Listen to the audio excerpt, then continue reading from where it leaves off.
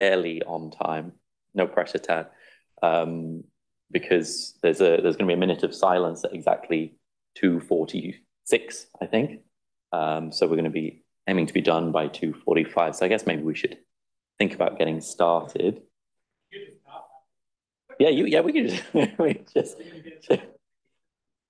I suspect we'll be mid-conversation and then the speaker will do a big doo-doo. Anyway, so yeah, I guess I'm gonna hand over to the first of two excellent speakers today. So again, this is part of our TSVP thematic session on response, diversity, and stability. And so I want to welcome Tad Dallas to the stage. Tad is an assistant professor at the Department of, I'm going to get this wrong, Biological Sciences at the University of South Carolina.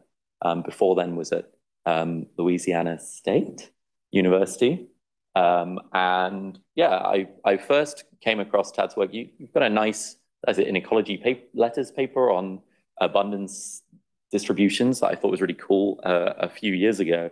And then since then kind of explored your back catalog a bit more and then discovered some mutual interests in variability and things like this. So I'm delighted to hand over to Tad to tell us about temporal variability in populations and communities. Go ahead. Is this thing working? Can people hear me okay? Oh, sorry. All right. Nice. Yeah, thank you for the introduction and for the invitation. I've had an amazing time so far, and I look forward to interacting and collaborating with folks here in the department as well as in the Visiting Scholars Program. I think I'll be able to hit the timing just perfectly because I actually only have like 35 slides, and some of which are just like a sentence of text. As much as Sam tries to like pump me up, my background research, or the amount of research I've done on temporal variability and population dynamics is actually fairly small. And so really I'll be talking about two papers that I think are like most germane to this group. Some of my other research focuses on macroecology, so large scale patterns of species abundance and distribution, as well as the study of ecological networks. Before I go on, I gotta do the classic, I acknowledge the lab. They are the ones who do most of the work. And so this dates back from LSU, but many of them are still actively pursuing research in my lab. We have undergrads and research technicians on the far left, graduate students, which are all current with me in South Carolina in this middle there, and then two postdocs. Robbie has gone on to great things, and Dami Pak is joining the lab this June. So really excited about doing some cool disease modeling work with her.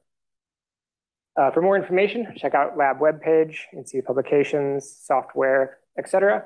I'm also happy to talk about it while here. If you want to grab coffee or anything. All right. So I'll start with like a thing that we sort of already know, and then I'll build up from there. So the thing we like all know and all like sort of, or not all work on, but many of us work on is population variability. Populations fluctuate through time. They fluctuate for a whole bunch of reasons. This could be environmental variability. And so populations track their environments and their dynamics change as a function of different environments. It could be simply non-equilibrial population dynamics. So even simple models can lead to fluctuations in which you don't need environmental variability to actually force that. There could be, and there's the et cetera just encapsulates everything that you're like probably thinking that I didn't write down. But there's also the role of natural enemies. And so when you think about predators, parasites, interspecific competition, et cetera, et cetera, et cetera. So there's many things that cause populations to fluctuate. They fluctuate both, or like we can examine population fluctuation and temporal variability in population dynamics at species level or at population level. And so at species level, we can see huge differences in life history that cause differences in growth forms. So obviously on the right, we have harbor seals, fur seals, and the times in terms of years. And then we have Daphne on the left, the times in terms of days. It's about differences in generation time and population growth rates that lead to different dynamics. And here density or abundance is on the y-axis, and you can see the Daphne are very bursty. They overshoot and then settle back down to a carrying capacity. Meanwhile, the fur seals seem to like more gently approach that sort of upper limit. We can also think about population differences or population variability within a single species. I show this is actually one of my favorite figures to teach from because this is Daphnia populations that are clonal. So there's no genetic diversity there. They're kept in an incubator, so the environment is completely constant, and yet you see the shaded region being one standard deviation away from the mean for a set of populations that are started at different initial densities. And so we have 20 individuals per liter, 40, 80, and 160. And so you see, even in the absence of environmental variation or genetic differences, you see a lot of variability in population trajectories. I care because that's fun, right? I care because like I want to know what drives that. I want to be able to put bounds around that. That's cool. Other people care because population variability is related to things that we care about. And so population variability is related to extinction risk. As this paper from Melbourne and Hastings in 2008 starts to get at, thinking about temporal variability in the environment and in demographic rates through the lens of stochasticity. I'll focus mostly on the two top questions here for the sake of this talk. I will dive in a little bit into, is everything just neutral? Because it's fun, right? It's like, it's a nice, like, maybe it's that. When it's never that, but it is like, maybe it is.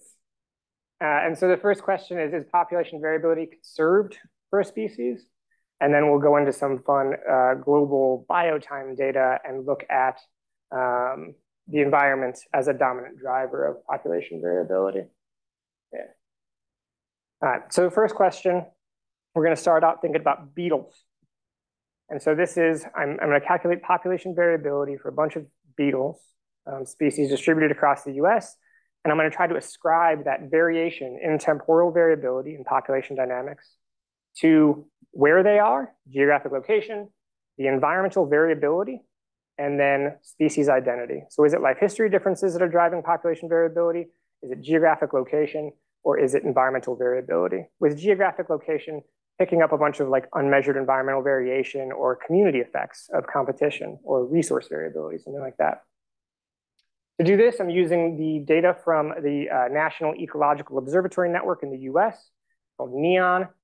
It's 47 sites that are sampled that are terrestrial, and they're sampled for these carabid beetles, ground beetles, of which there's, I think, 762 species that are recorded in these data. And here we have species richness as point size and estimated mean population variability, which I'll talk about how we estimate that in a second, according to that color chart. I think the next slide just goes over more of the same. Yeah, this is a good reminder though, they're sampled every 2 weeks. So I use these data, even though NEON actually have a bunch of other data that are really useful on small mammals, plants, mosquitoes, ticks, other stuff. But they don't sample them every 2 weeks until it's too cold. And so every 2 weeks from 2013 to 2021 is a pretty well-resolved time series that we can actually work with and get at temporal variability and population dynamics. And I'm going to do so in a bunch of different ways. And so we've already seen this map, so focus on sort of the right panel. What we have to work from in terms of like the fodder are time series. And so it's time is the x-axis of panel B, in which we have abundance. So these are fluctuating beetle abundances as a function of time. Every 2 weeks they're sampled. And what we want to do is we want to be able to partition the variation in population variability down between species life history differences or species differences, geographic location, and then I'm not that tall to reach the top one, but environmental variability. But we also want to look further than that. And so in order to do that, I'm going to take average population variability per species and see if there's a phylogenetic signal in it. And I'm also going to take average population variability at a given site and see if there's a geographic or spatial signal in it. All right, so overall goal, partition the effects of partition the effects, temporal variability in population dynamics as a function of species identity, geographic location, and environmental variability, with the secondary goal of trying to see those larger scale averaged out patterns of phylogenetic signal or spatial signal in population temporal variability. All right. And to do that, we started to think about how differences in these parameters or different in sort of species, environmental variability, and location would translate to how you would think about it modeling population dynamics. And so if you think about species differences, that's life history differences, we can think about that more as like a mean shift across different population growth rate or mortality rate or something like that. Meanwhile, we can think about environmental variability more as temporal variability in the environmental conditions. And so it's about the temporal structure of those demographic parameters. And then finally, location, we're just throwing all like, that's our what else bin. And so it's any unmeasured environmental or maybe unmeasured environmental variation or community level effects. And so that's all the interspecific interactions that I will ignore. And you'll see, maybe you won't see why I ignore them, but you'll see how I ignore them in the next slide, I think. Why I ignore them is because parameterizing this model, that alpha matrix, it's like you're either just pulling from a random distribution or it's really hard to actually estimate it. And so let's go back one slide actually to think about how we're going to estimate temporal variability in population dynamics. A common used statistic would be the coefficient of variation, and that's just standard deviation or temporal variance of the vector of population abundances divided by the mean. This does not account for the temporal structure of the data, and I think that's like a big shortcoming. And so I was really excited when I found this consecutive disparity index, which starts to get at the structure of abundance as a function of time, as a measure of essentially stability. They don't call it that. I try to avoid calling it that because stability is such a loaded term. But I'll probably slip up and say it a few times in this talk. All right. For the more of like theoretical part of this, because this was published in theoretical ecology, so it needed to have theory, just fair. We're using a discrete time Ricker model. And so this models the population size at time t+1 as a function of population size at the time it is now, multiplied by some population growth rate R. And then if I just blocked out the last portion of that, I would have a like exponentially growing population. So I need something to punch it back down.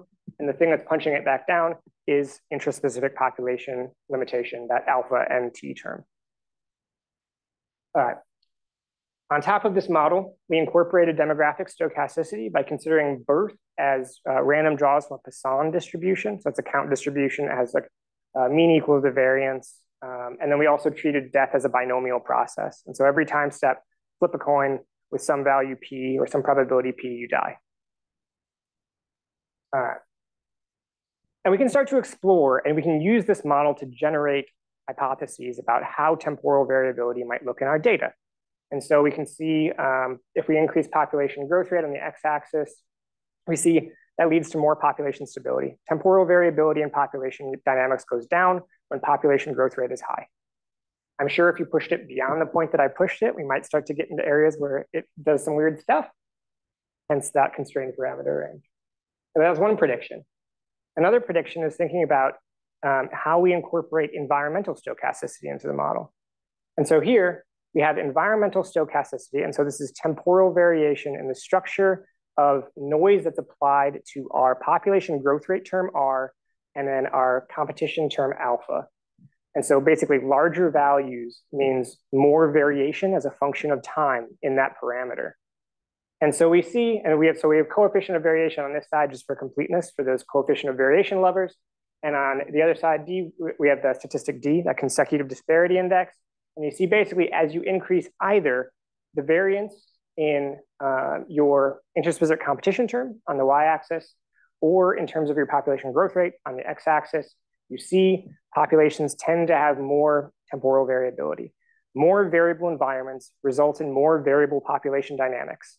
It's something that we can show in theory, something that we're actually decently bad at showing in empirical data. There's actually not that much evidence for this thing that we're showing here. Each one of these cells is based on 100 simulations averaged out, and it still bothers me that it's not like as clear. And so you see these little blips of bright blue.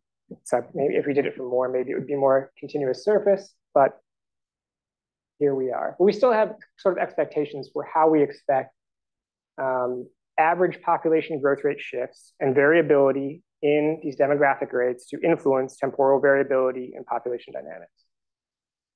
All right, enough theory. Let's go back to the beetles. Let's see what they have to tell us. Let's try to partition some of this variance out. And so how we did this is we fit models, a total of, so we had 3 variables, so we have 7 potential candidate models.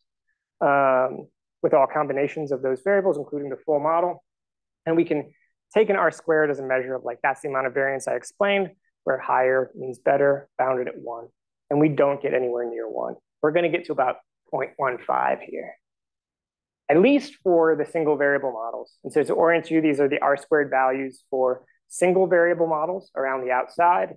And then where the diagram is overlapping, you have those joint models. And so the maximum amount of variance we can explain in the data is around 0.25 for the full model.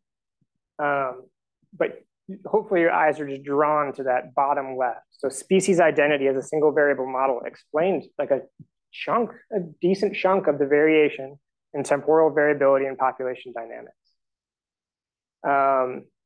Meanwhile, environmental variability, which is the one I was rooting for, explained actually quite little. And the subvariable therein, so I calculated temporal variability in temperature and temporal variability in precipitation. And this is done using the PRISM data. And so it's monthly data on mean precipitation and temperature. And then I calculated it for the entire time that that site was sampled. And I was like, oh, it's going to have the biggest impact. And it didn't. And so species identity is most important. However, I was a little bit heartened to see that the combined forces, the combined effect of species identity and environmental variability still was one of the highest performing models, especially of the two variable models. And so it says there's a role for both of these things. There's a role for species identity and there's a role for environmental variability on temporal structure of population dynamics. All right. And then we can mash it all together. And so we were looking for a spatial signal and a phylogenetic signal. Spatial signal when we took the mean population variability for a given site, and then phylogenetic signal when we took the mean population variability for a species. We don't see a spatial signal. You're not even going to see the spatial signal plot. All you'll see is this lovely phylogeny. It's still, I look back and I'm like, should I have tried to incorporate species identity into these models in another way than fitting like many hundreds of coefficients? Because that's what I had to do. Because, so I'm like preempting a question here, because there's just so many like polytomies and this like phylogeny is just not the best. And so if anybody can help me with that, I plan to working with these the carabid beetle data in the future. So happy to chat about phylogenies. So overall findings from this, species identity is important, environmental variability is important. There is a phylogenetic signal in mean population variability, no spatial signal. All right, and I think I'm right on track. I'm doing great. So let's hop on to the next question. Next question, we're going to go from, instead of just US, we're going to go global with the data. We're still going to use the same population dynamic model, the Ricker model, just for funsies and continuity. Why not? And this is thinking about how population variability can scale to community level variability. And this is something Sam alluded to in his talk earlier, a couple days ago. And I think he mainly talked about the insurance effects. This is called the portfolio effects. The general idea is that the composite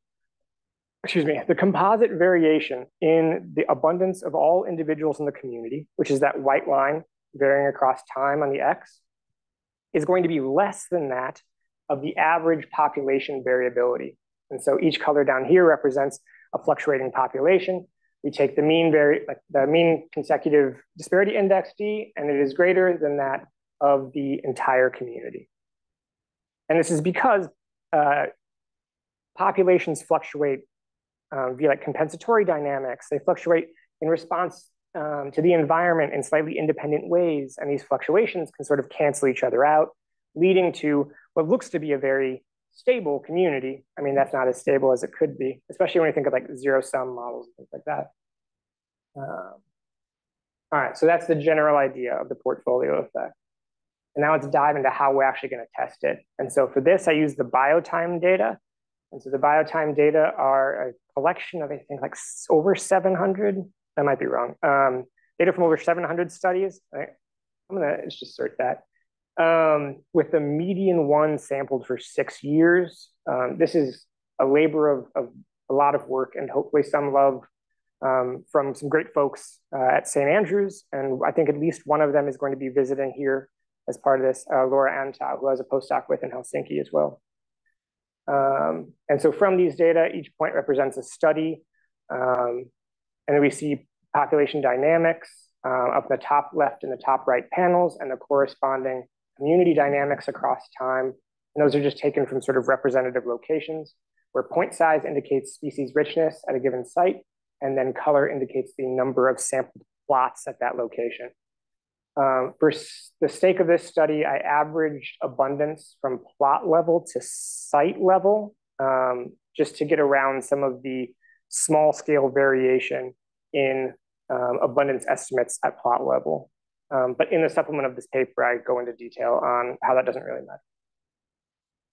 All right, still gonna do the same Merker model, maybe even sillier in the assumptions that I make here, because once again, I do not want to estimate that alpha, and I also feel bad about pulling it from just random numbers because it's nonsense. People still do it. It was popularized, I guess, way back when May did it, and then it just like kept on keeping on. It weirds me out a little bit. And so instead, I did something potentially weirder. And so I said, there are no interspecific interactions. I assembled completely neutral communities by sampling a bunch of different R and alpha values across a range, and then just assembling, just like mixing them up onto a bag and pulling them out randomly, assembling a community as a function of species that weren't interacting at all. And so that's a completely neutral community assumption. Is that neutral? That's neutral. I don't even know. It might be like past neutral. And so what we want to do here is we want to take our index D, that is our temporal variability index, and we want to relate the population level, so this is average species in the population, or population level D, to our community level. So one considering just time series of individual species, and on the y-axis considering the abundance of the entire community. And so we see that in our simulated data, everything looks beautiful, right? That is a clear portfolio effect. The temporal variability in our community abundance is much less than what we see in our mean population sense, our mean population time series. And then we like mash on the real data and things get a little uglier. And so neutral simulated communities show clear portfolio effects. And they show them, I guess I should go back a second. They show them especially for really species-rich communities, which makes sense. If you add in more species and you take more polls, you're more likely to get sort of compensatory dynamics and further just push that community temporal variability down towards zero. And when we don't see this is when we use real data. And so what we see here is no real evidence for portfolio effects in the biotime data. And so if things were on that one-to-one line, it would just be like, we didn't really see it. And with ideally, a lot of the points being in this region, we broke it up into marine, freshwater, and terrestrial systems. And then point color corresponds to species richness. And so it didn't play out in the empirical data as we thought it would, given our simulations. It's like, so the influence of species richness, we don't really see those high species richness being forced down into that region. And we sort of see points all over the place. All right. Real communities don't seem to show clear portfolio effects. Real communities don't show portfolio effects, but what they do show is a latitudinal increase. So with increasing latitude, you have increasing average population variability and increasing community variability. Two potential drivers of this. One is species richness. As you have, I guess it was decreasing species richness with increasing latitude. The other is with increasing absolute latitude, you have higher environmental variability. And so near the tropics, you tend to have quite stable environments. Meanwhile, environmental variability, as we saw on that heat map before, can have like real implications toward temporal variability in population and community dynamics. I don't know which one it is. It could be one of those. We also see differences in average community and population variability across systems, with freshwater systems having the highest population and one of the lowest community level variability. All right. That's the finding. Population community variability increased with latitude. I thought that was a neat finding. And we're doing great on time. I'm like under time. I got in my head about it. I'm sorry. So hopefully I haven't like gone through this too quickly. I still got a little bit of time to talk about future directions though. So overall findings of what I know about environmental or population variability, which isn't that much, is that populations and communities vary through time. I know that's true. I've seen it in empirical data and in my simulation. And I've seen that population community variability are related to species identity, like we saw in the beetles. They're related to environmental variability, at least population variability was, maybe not community. I don't know if we looked at that. Latitude, we saw that both population and community variability is related to latitude.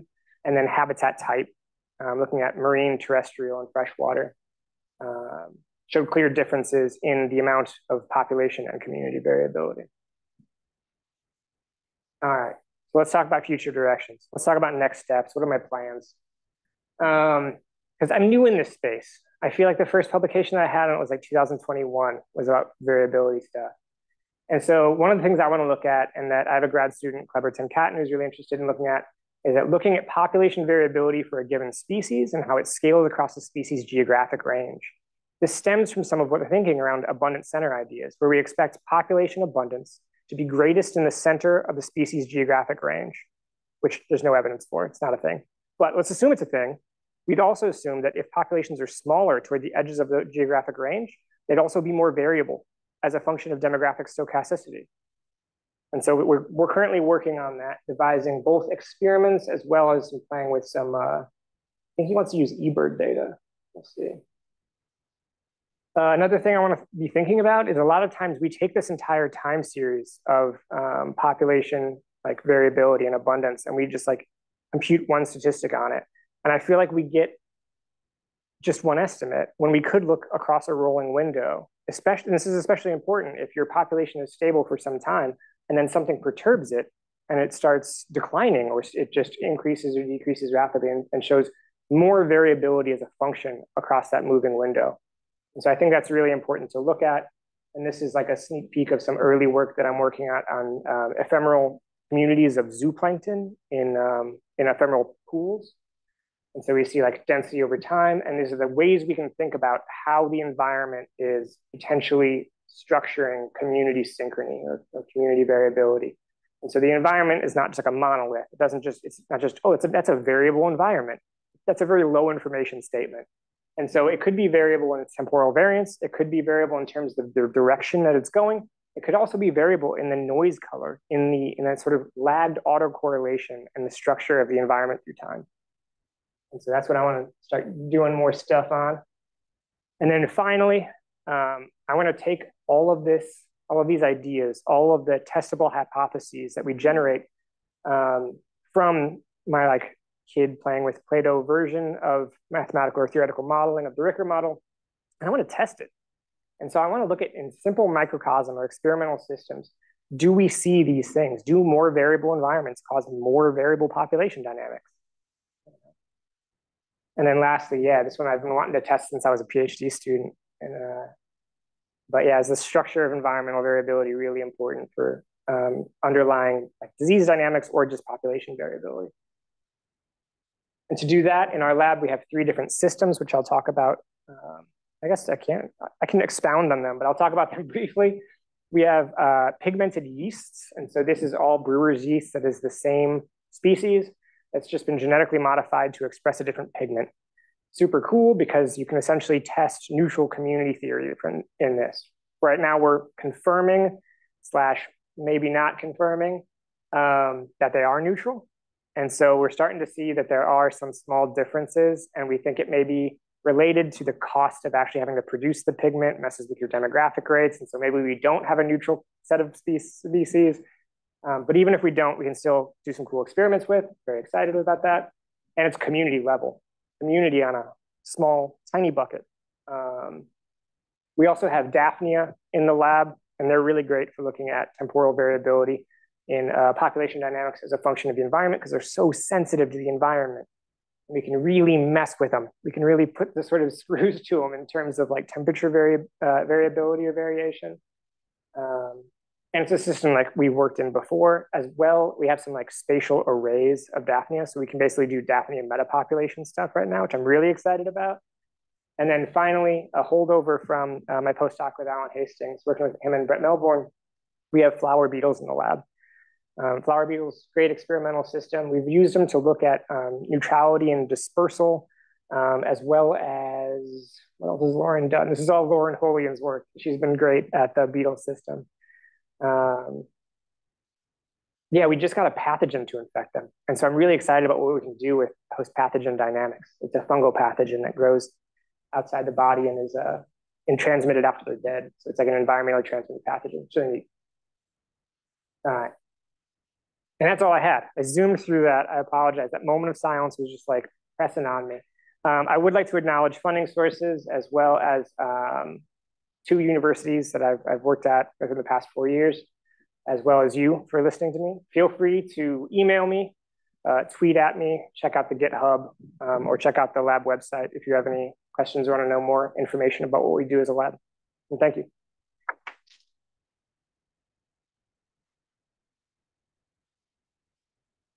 Ted, that was great.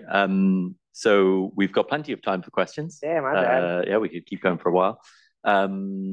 Please use a microphone because we do have some workshop participants and other invited scholars online, I believe. So yeah, I guess David back and then Adam.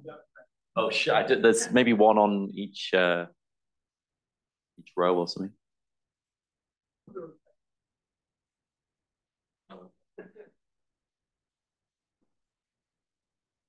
Hello. Hey. Really interesting results with the latitudinal gradient stuff. Maybe I missed this, but was that trend maybe driven by either the greater effect of like anti-correlations in individual population abundances or just like lower overall fluctuations? And now I'm seeing there's a population scale graph on the top that I didn't see.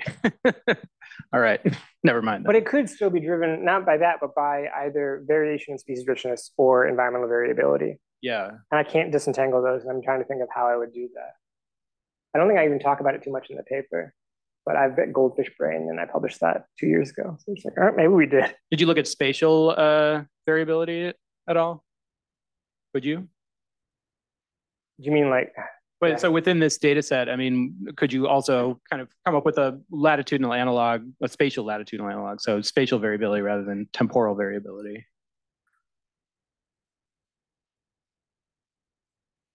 I'm trying to think of how to do that. I think the answer is yes, but I'm trying to think. Yeah, and I'm sure it's really messy data when you first download it. So. Yeah, and there's nothing constraining like the duration and structure of the time series. So even nearby time series could come from periods that don't even overlap. Yeah.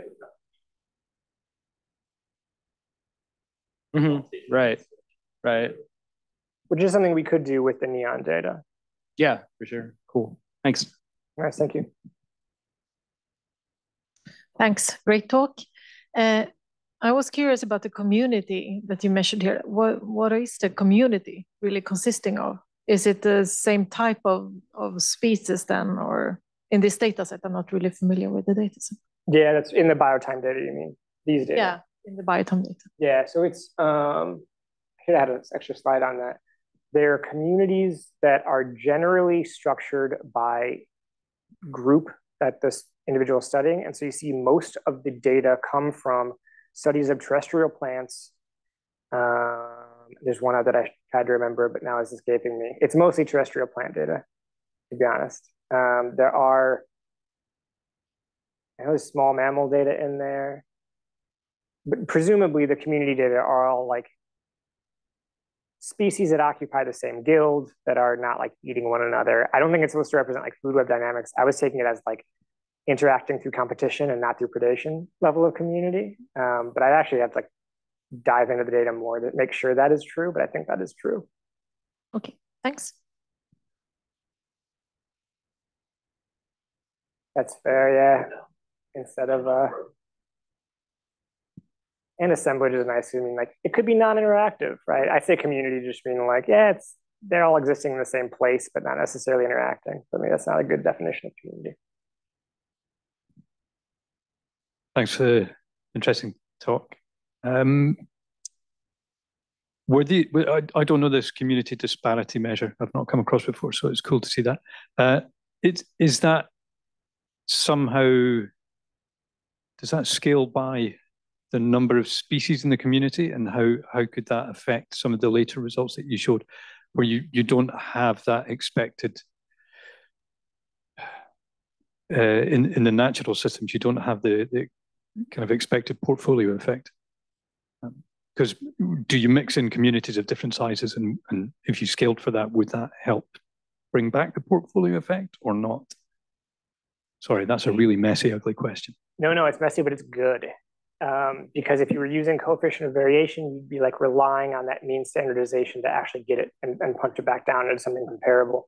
And this, it's PT plus 1 is population size at time t plus 1. P of t is right below it. K is like some standardization constant.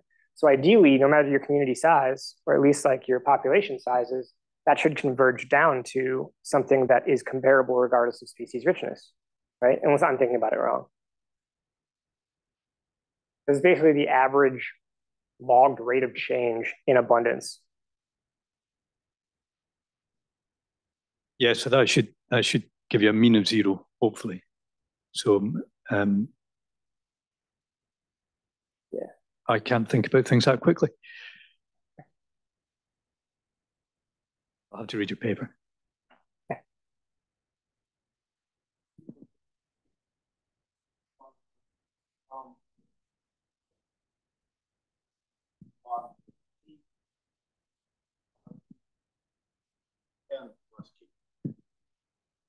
If you look into the structure of the formula.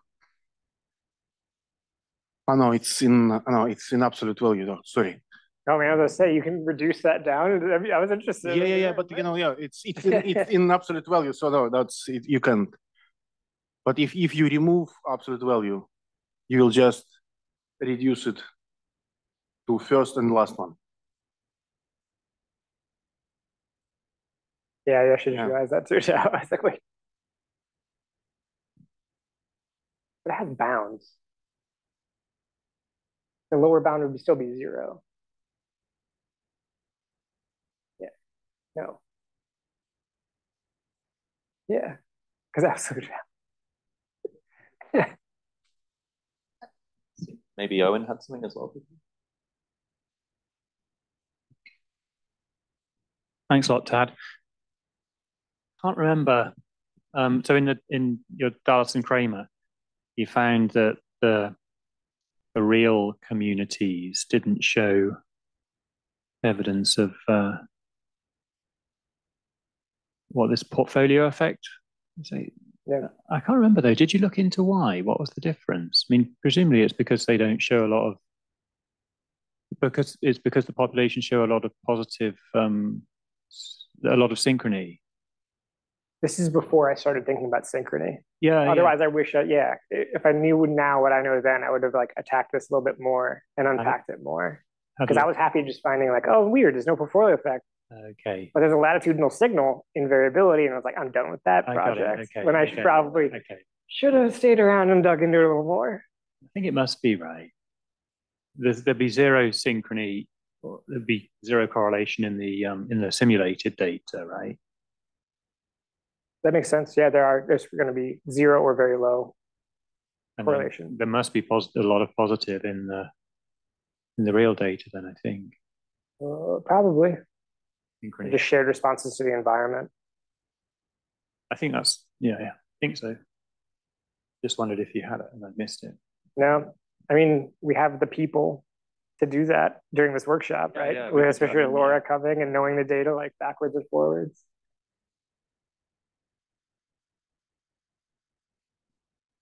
Yeah.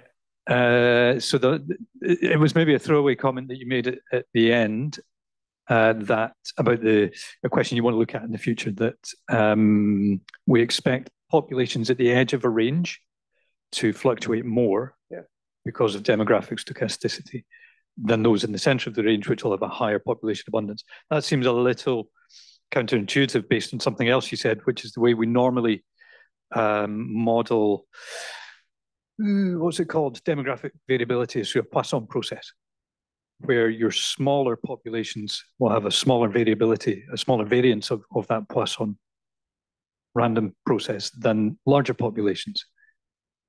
So I just couldn't keep up with what your thought process was there. Maybe you can.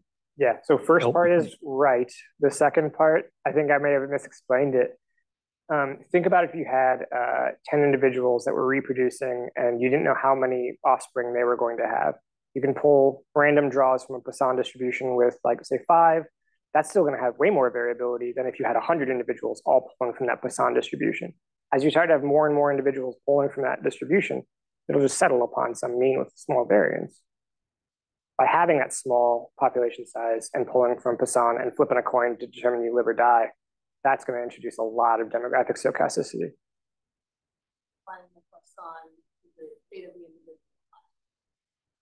Okay, thanks.